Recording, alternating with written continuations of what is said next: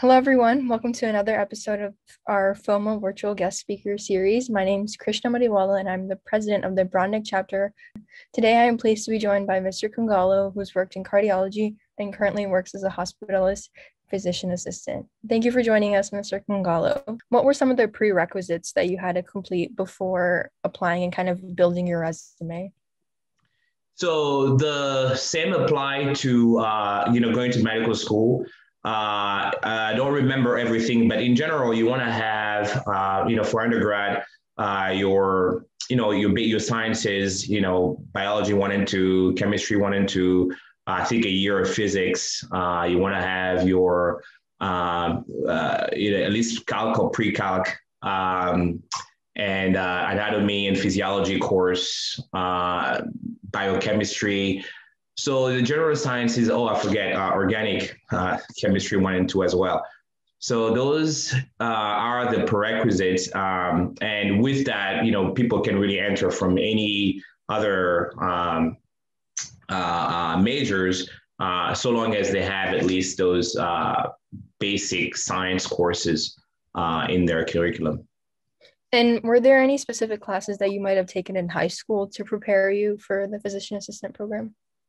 Absolutely. So the prerequisites, like I say, are the sciences. So if you were good in science, in high school, I did my high school in Belgium, in Europe, so it's a bit different here, but I imagine it's the same.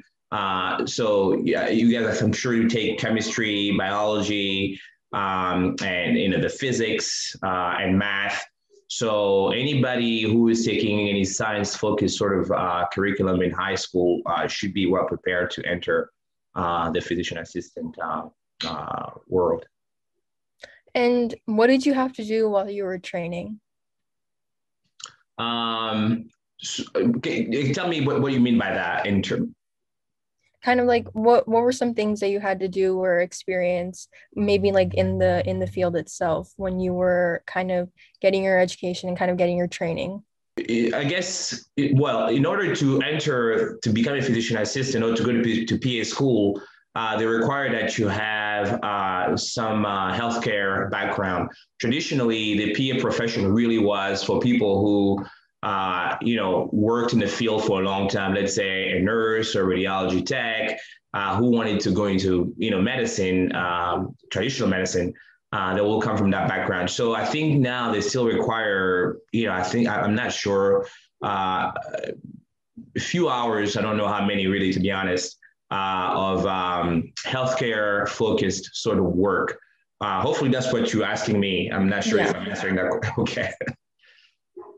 And how did you kind of decide that becoming a physician assistant was for you? Like, how were you able to make that choice? So it's different for everybody, right? For me personally, to be honest, I wanted to be a doctor, a physician when I was, your age.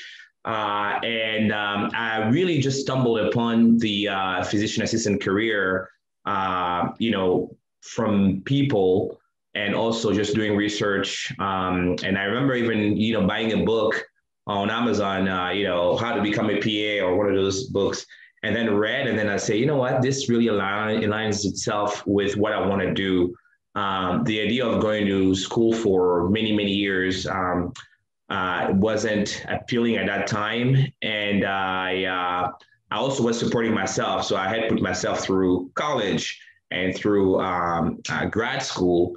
So I just, at that time, didn't think that I could, fork the bill to put myself in medical school. So that's really how it came about for me.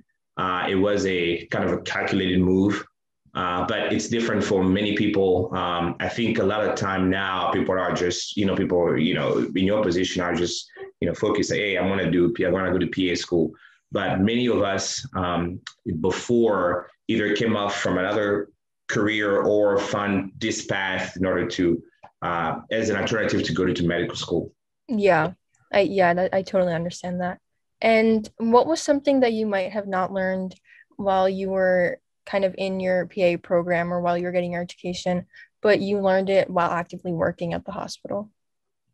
That's a very good question. Actually, there is a lot, but I'm just going to pick on a couple of things. One is the business side of medicine.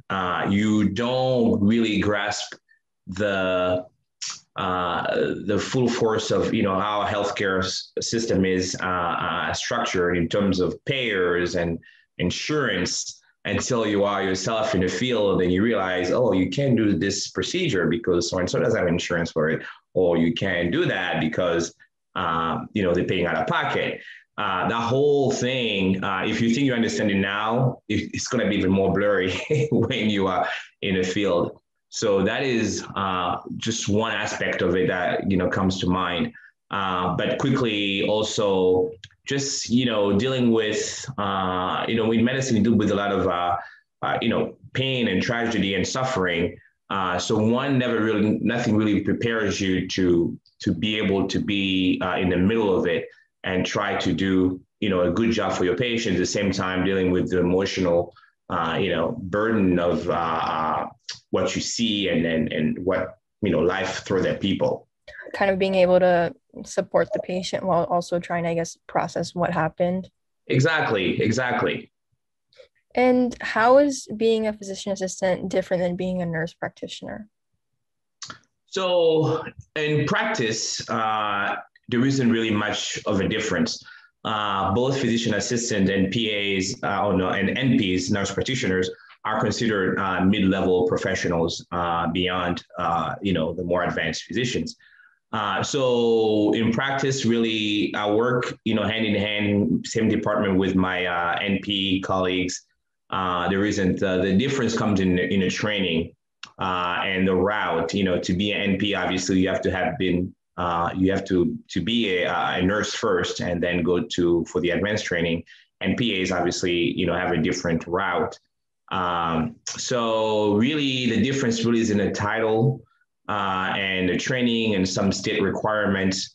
But on a day-to-day basis, in the wards, in the hospital with patients, it really doesn't make a big difference, I don't think. Right.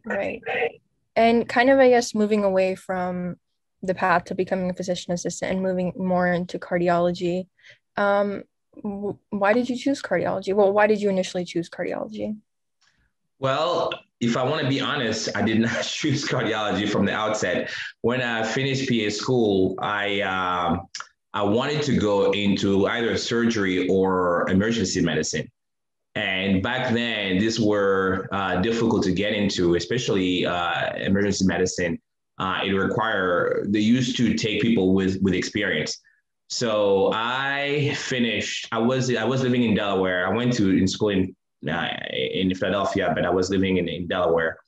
And after looking for a job for, I think it was only 3 months, but it felt like, forever.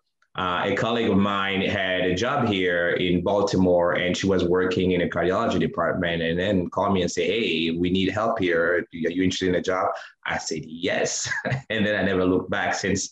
So it kind of chose me. I didn't really choose it, but I was happy. That's good. Yeah, that's the main thing, always being happy. And so what kind of skills are necessary for your job? So as I was explaining to you guys, I just for a little bit of background, I started off in cardiology, and up until I think 3 or 4 years ago, I became a hospitalist in the same hospital really that I was working at. And your question is what skills are required in order to be in cardiology or a PA or? We could do both. Let's do both. Okay.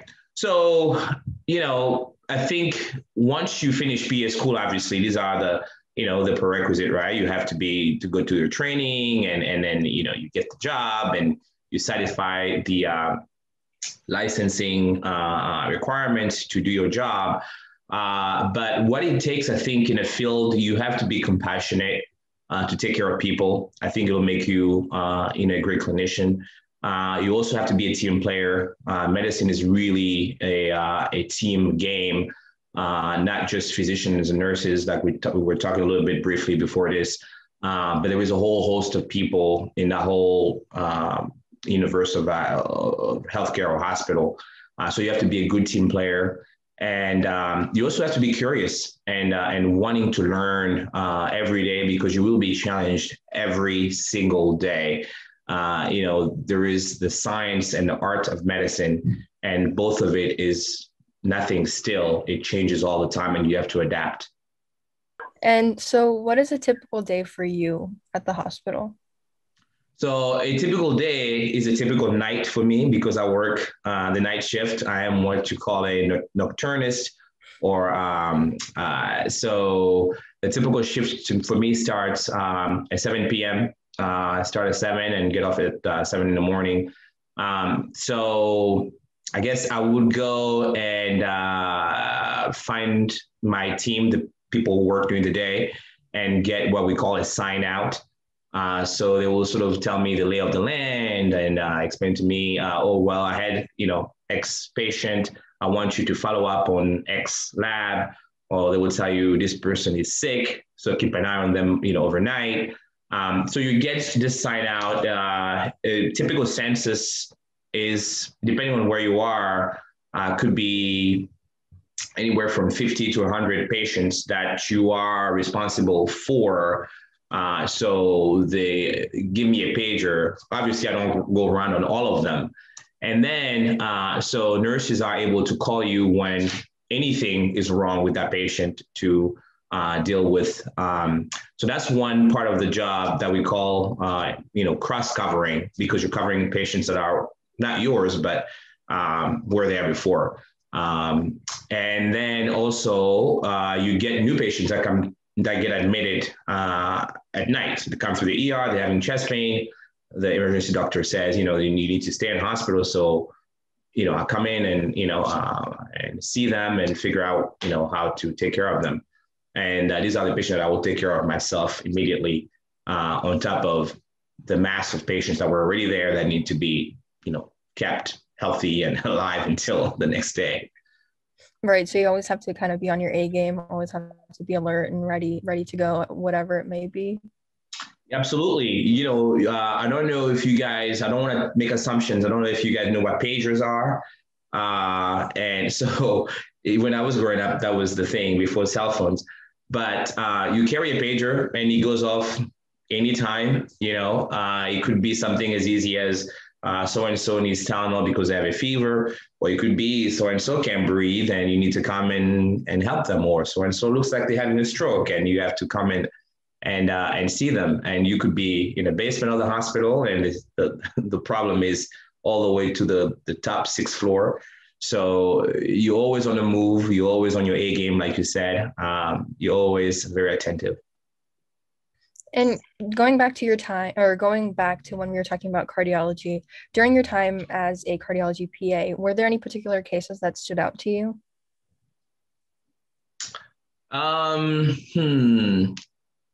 There were plenty of cases.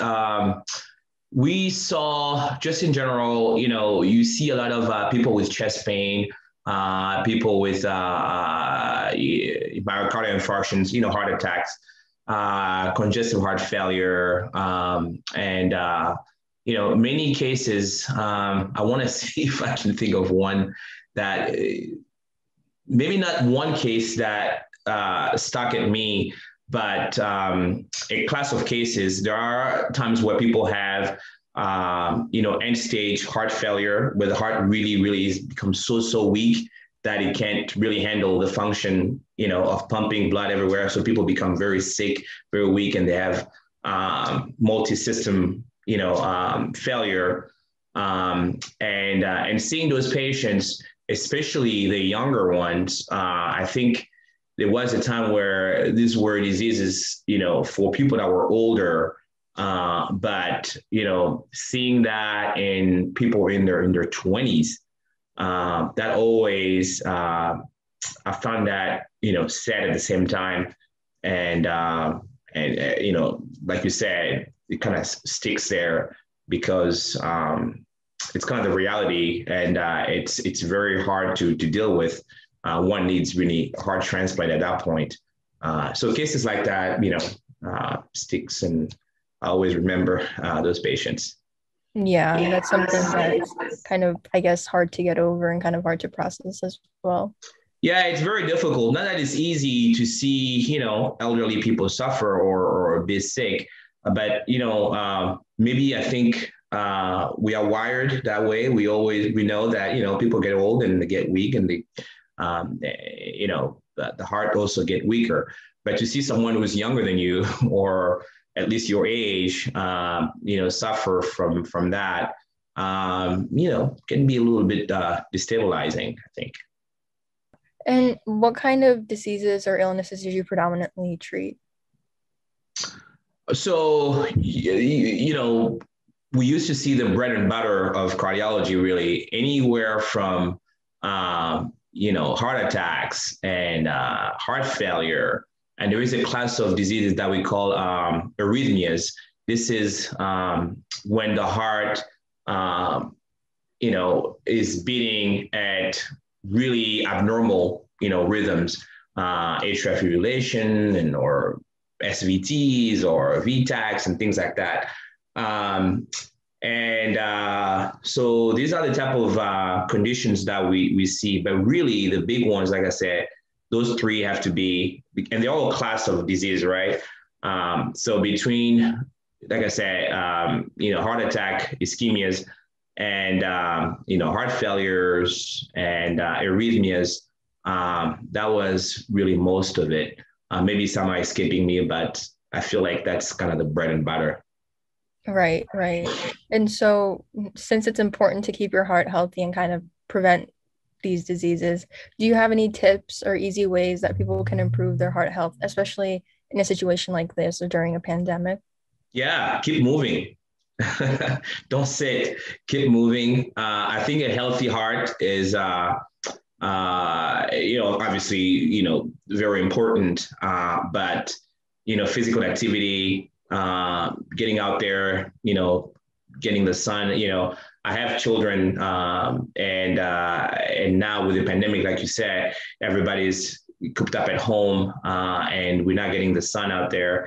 So I always insist in trying to push especially my son, to go outside and walk, and exercise, eat well. I think we can get very technical with these things, but if you just remember eating well and exercising, that will keep you going for a long, long time.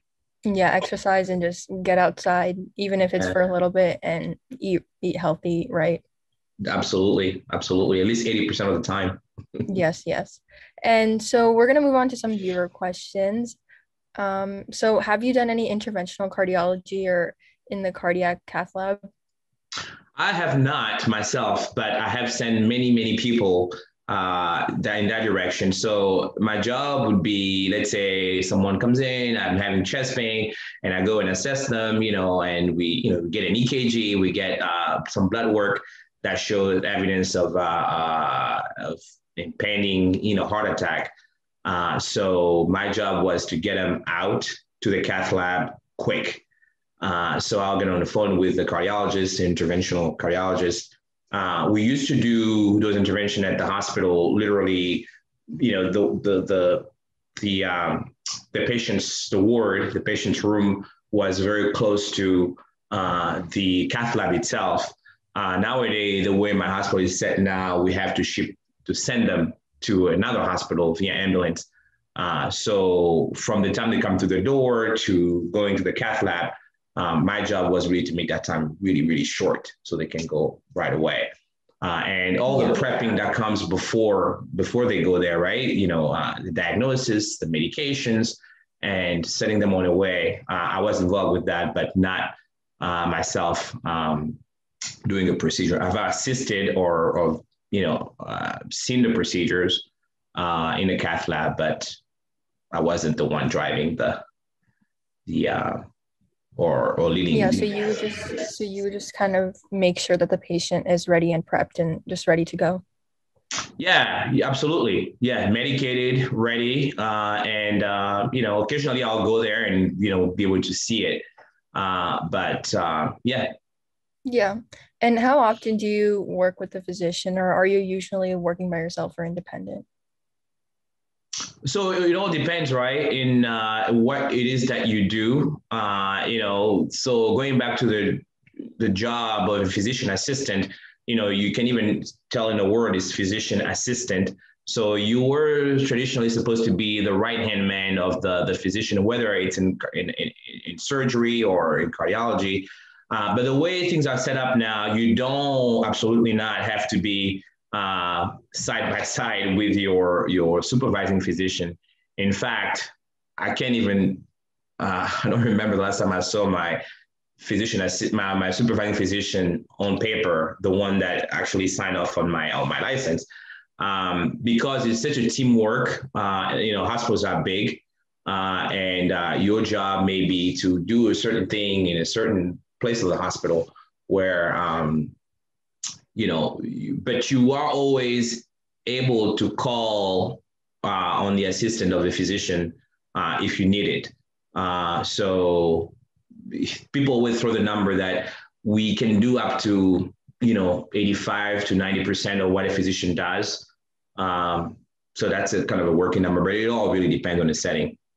Right. So it's a little bit of both. Like you're working with the physician, you're working on a team, but you're also working by yourself. It's kind of Oh, a mix. absolutely. There's tons of autonomy. And yeah, it's just like you said, it's a little bit of both. Right. And so how many different physicians do you work with? Me personally now, let's say on my team, if I go to work now, there is always 3 PAs and 2 physicians at the same time. That's so we are the 5 people that literally cover all of the hospitalists, all the patients really that are in the hospital in every given night. Between admitting them and between responding to their needs, in the middle of the night. It could be anything from, like I said, somebody's having a stroke, somebody's bleeding, or somebody is dying, or somebody is just not feeling well. So yeah. And how challenging is it to work the night shift? And how do you kind of maintain your sleep schedule to keep yourself healthy? I wish I could answer that question because I find it very challenging. I think some people are just wired to work night. And I was always one of those people. I didn't start off at night, by the way. I started off, day shift, but I never was a good sleeper. I would stay up all night and then wake up and have to go to work, in the morning and really struggle. And then when I saw the opportunity to go work nights, kind of worked for me because I can stay up for, for long periods of time without being tired. So that was kind of naturally that happened to me. But everybody has different ways of dealing with the night shift. It really just kind of a work in progress. The one thing that I know works is that when you are off, try to get back on a regular sleep schedule. Like I worked last night, but I didn't sleep all day. I'm going to try to go to bed at night so that, I can get back to that schedule, in the next 2 to 3 days that I'm off rather than playing catch up. Does that make sense? Yeah, so it's kind of, I guess it's a mix of figuring out what works for you while also maintaining a sleep schedule that's somewhat normal.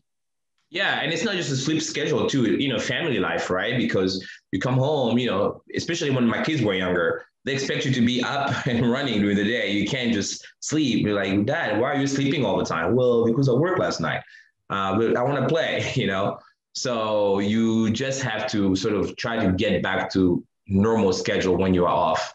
That kind of helps, I think. Yeah, and so would you say that it was kind of a challenge to figure out what worked best for you?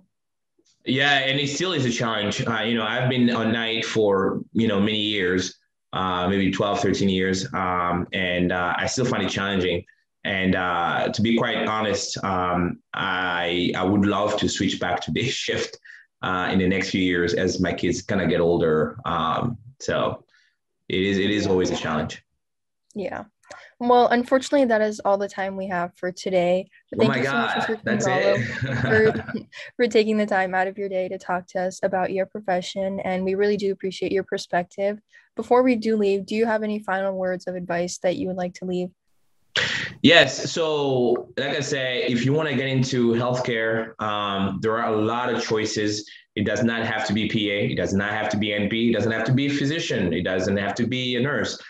There is so much more. But one thing that you need to have, I think, you need to, you love the sciences because it's still a scientific endeavor. You need to be hardworking, and you also need to be very curious with everything that goes around you. So that really is the message that I want to leave with you guys. And to everyone watching, please stay tuned for our next guest speaker event. To check out all of the Future of Human Health and Medicine organizations initiatives, including Teen Mental Health Night and the Healers podcast, please visit FOMO.org. Thank you again to all of the viewers and have a great afternoon.